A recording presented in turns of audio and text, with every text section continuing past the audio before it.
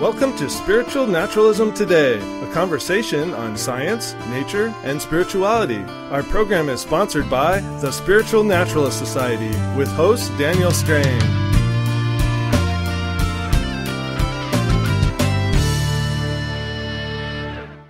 This is part 2 of episode 6, Secular Buddhism, an interview with Ted Meisner.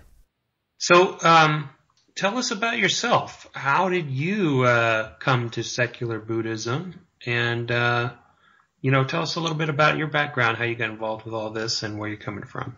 Sure. A lot of people in this community, I have a science background. I am a contemporary Westerner. I have always been an atheist, and so supernatural assertions, whatever their context, not even necessarily in a religious context, but any kind of supernatural context.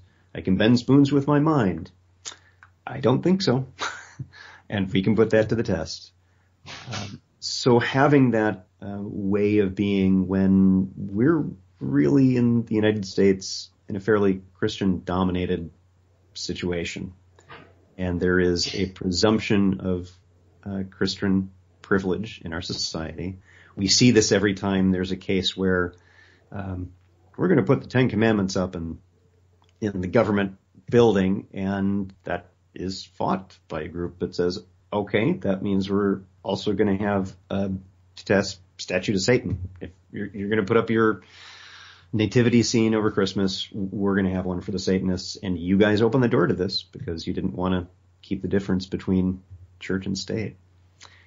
So enter into that many years ago, or 2 decades ago, having some difficulties with concentration and focus, and hearing from a friend that, I've heard meditation is good for that, and there is a meditation center, Minnesota Zen Meditation Center on Lake Calhoun here in Minneapolis, and maybe that would help. And since I already had an interest in Japanese culture and aesthetics, and I would eventually start to learn to play the Japanese flute and was doing karate, things like this, it was a natural fit. So I was happy to go there. And went and was greeted at the door by a gentleman who was bald and in robes. And that was very strange. There was a visceral response to what am I getting into, and an uncertainty, because this was a time when I grew up, that meant cult. Bald and robes equaled cult, and it was something to be careful of. But went ahead anyway and did the basic meditation. It was an introduction to meditation session, and it was that 10 minutes with a great teacher, a gentleman who's become one of my favorite teachers over the years, was the hardest 10 minutes of meditation I had ever done. And yet there was something there that was very compelling. And so I kept going and kept practicing and started to learn a little bit more about what the religion itself says, and found some interesting things there, but also found some stuff that just didn't make sense to me. Some of the supernatural assertions, some of the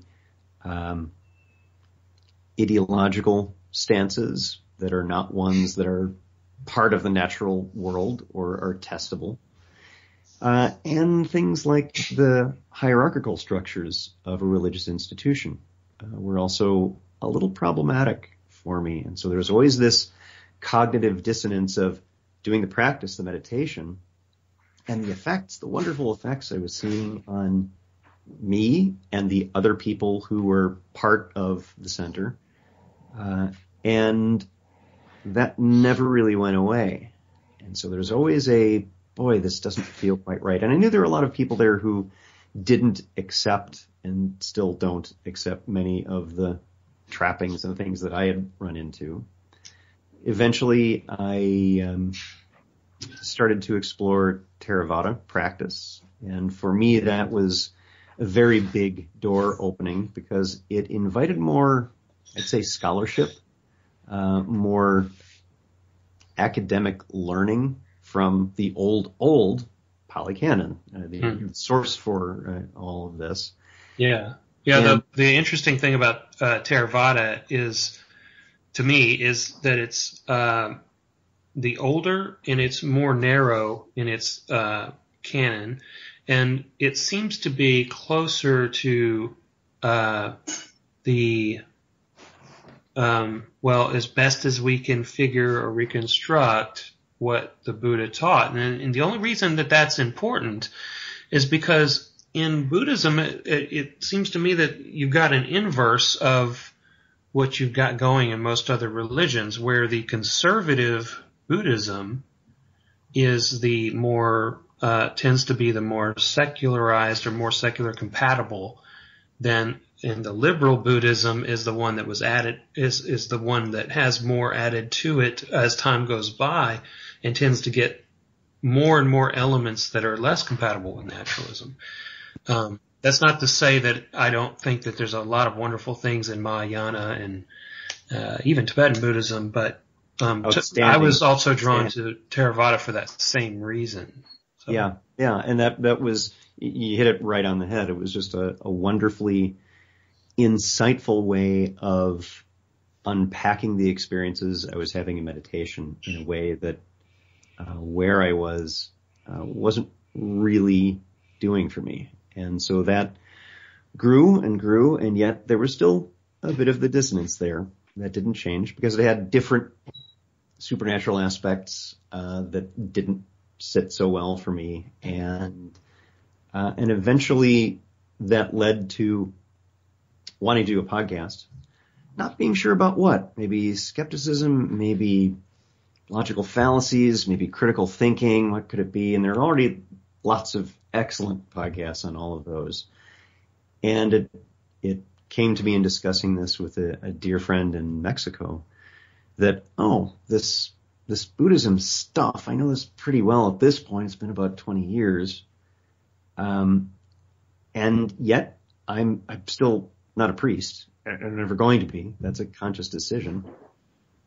What is it that I am? How would one describe this to others? And kind of landed on the word secular as being the most appropriate. And again, not an aversion to that because I love the tradition. It was just a way to describe it being less about the religious, finger quotes in the air, religious aspects of it, and more about what I do in this lifetime, what I directly experience and can know in this one life, which is the only one that I do know as best as I can, for sure, unless we're in the Matrix or there's an evil demon fooling us all, that I know is real. And so I started, this actually grew out of a discussion with Minnesota atheists. They interviewed me about Buddhism because I was one of the few people they had who was still actively a part of the religion that they were talking about. And two things happened from those interviews. First was the atheist community that I'm part of said, I get it now. You described that very well. This makes sense. I can see why someone would be an out and active atheist and still do this Buddhism thing. That makes sense. It's about what you do. The second thing that happened is the Buddhist community who listened to the episode said, that was great. That was exactly what we do. You're right. And I understand why you do this atheism thing that you do. And I realized so this is not, I'm not alone in this. This is really what I should be talking about. And so modeled the podcast after some in the skeptical community that are really outstanding podcasts, and started doing an interview format. And was it the Secular Buddhist Association at that time, or was it just a podcast? Or no, it's interesting. It grew. Originally, it was just the Secular Buddhist, and it was just me talking to people. It was the best not job I ever had. Still is the best not job I have. And from that, I got to, because of the interview format, meet wonderful people.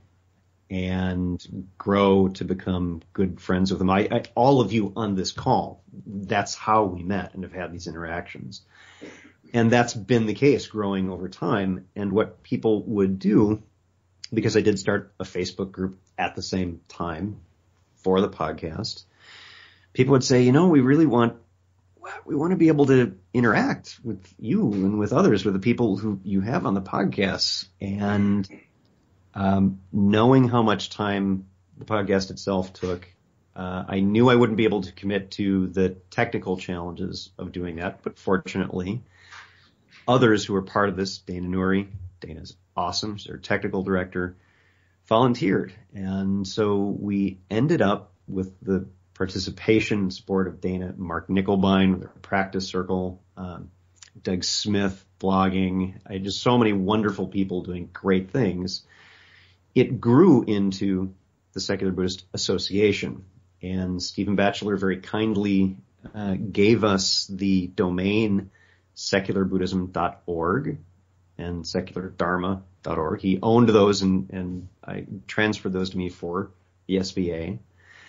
And it's grown from there, so that at this point, a few years later, and it's only been a few years, the Secular Buddhist, on our website, secularbuddhism.org, there are maybe 11 different secular Buddhist sites that specifically have the words secular and Buddhism in them, in 9 different countries, in several different languages. It's amazing. One's in the UK, one's in Australia, but also ones in, Italy and Germany and other countries. So, and they're continuing. Their work is amazing, some of the things that they're putting out. So being a hub for this, and in particular our friends in New Zealand, the secular Buddhists who are there are incredibly active. Ramsey Margolis does amazing stuff. And it's become really its own, not just its own branch, but when I started the podcast, everyone asked, what is that? Daniel, as we did at the beginning of this episode.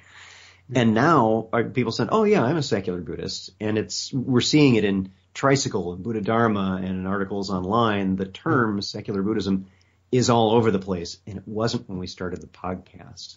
And so hoping that there's been a positive influence of just that discussion about what this might be. And it's not bad, and it's not taking away from the tradition. It's another kind of evolution in the Dharma. I got a question for you, Ted. Sure. It's one of those personal, I wonder. Originally, I kind of thought Stephen Batchelor came up with the secular Buddhism. So you actually beat Batchelor on that? I don't know. It's a great question. I know that Stephen, I'm going to give credit to Stephen, and it's going to be an uncited, unreferenced credit. And it's interesting because people have come to me and said, yes, I asked about the invention of the term secular Buddhism, and they said that was you, Ted. And so I'm going to say it was Stephen. He has the most well formulated mind around this stuff, I think. So we'll just go with it's Stephen's and say it's there. And interestingly enough, I didn't know Stephen when I started the podcast. It's through the podcast that we met. I think it was time. I think it was one of those things, the convergence of Buddhism with secular culture. As the practitioners, they went from, originally it was like Suzuki Roshi and the Zen invasion, as you might envision it. And then the Theravada with the Vipassana movement, the mindfulness movement, and then Zen with his mindfulness stress reduction. I think it was a process of Buddhism and secular European American culture coming together, that it was happening, and people were looking at that, and I think both you and Batchelor said, that's secular Buddhism. Yeah, it was an inevitable outcropping of Buddhism's encounter with modernity. and modernity having its own particular characteristics. Exactly. West, a more secular way of being. So this, as I have often told people, I'm just the doorway, man. I just hold the door open. This is nothing I created. This has happened on its own. Door holders are needed. It's good to have that fallback career. Yes. Doesn't pay so well, but. Well, yeah, I think that, Buddhism has had a really profound impact on me, and my wife and I attend the Jade Buddha Temple here in Houston. And our first experience visiting there highlighted to me one of the things that I hope that we maintain and carry forth, which is when we stepped onto those temple grounds and we interacted with the people there and we left, there was a completely different sense in the air that had to do with, you could tell that these were people who were putting into practice something that related to a very compassionate, loving community. And the Buddhists have very astutely recognized the connection between compassion and wisdom in very intricate and elaborate ways. But that's what I think secular people, naturalists, humanists, I think we need to really bring that up to the forefront. And because if we are concerned about this life, then compassion is that underlying truth of the interconnectedness of all of us. And so I hope that secular Buddhism will also continue to carry that. I mean, oddly enough, I'm reminded of a Christian, Martin Luther King. But the reason I'm reminded of him is because he also, like many humanists, was a political activist. And so humanists are also politically active. But if you look at the character and the way that Martin Luther King went about his political activism, it was always through love. And Thich Nhat Hanh, obviously, his activism related to the Vietnam War, they were good friends. And I would hope that, we could form a movement and build and continue a movement that when people who aren't, one of us, quote unquote, and people who have a different view, when they look at us, if the first thing they think isn't, that's the guy who ridicules my beliefs, but that's a really loving, kind person, who doesn't happen to believe what I believe. Right. It's kind of like the Dalai Lama's statement.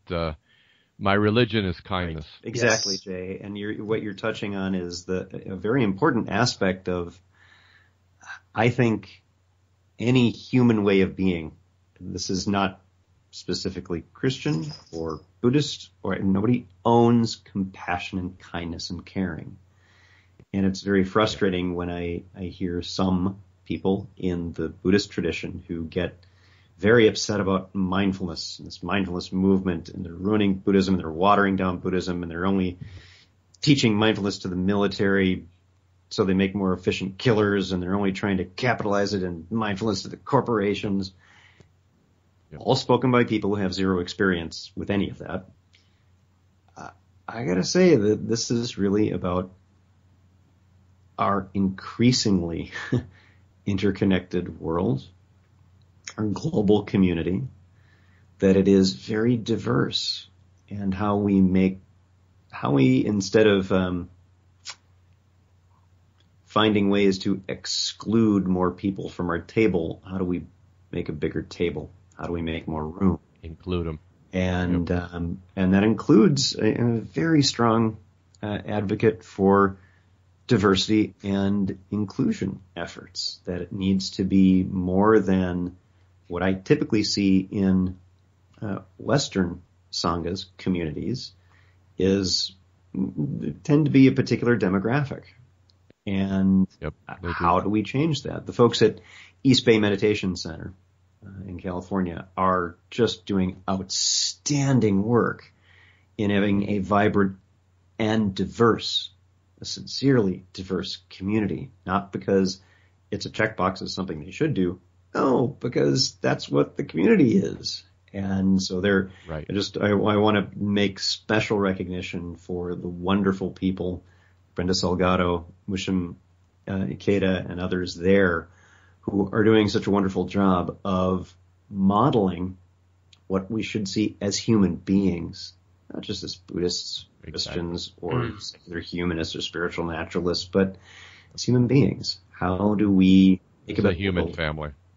Yeah, I think it might begin with the listening and humble listening to the needs of other people, and who live in all kinds of different places and conditions, and have different experiences.